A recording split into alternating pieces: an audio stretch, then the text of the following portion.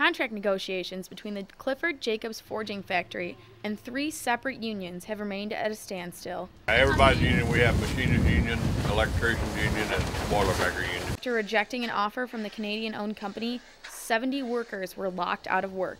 Literally.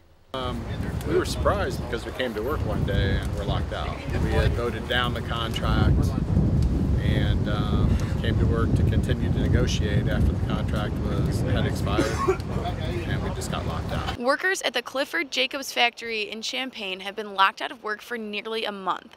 Since then, they have had weeks of contract negotiations and will continue to do so until their needs have been met. After a few weeks of stalled work, the company has brought in what union workers claim are less qualified workers. Workers that do this for a living, they cross picket lines and lockout lines. What we do is kind of specific, just not anyone can come in and pick it up.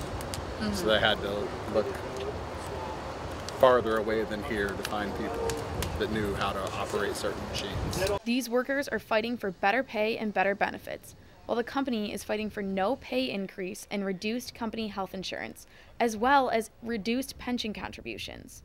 We just want a fair contract. We don't want to take a loss in everything.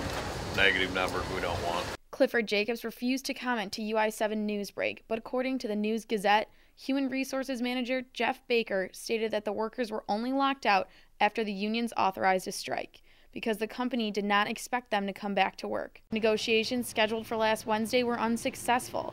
Since then, they have called in a federal mediator to take control of the situation. Meanwhile, the union workers will remain outside the factory waiting for their contracts to be decided.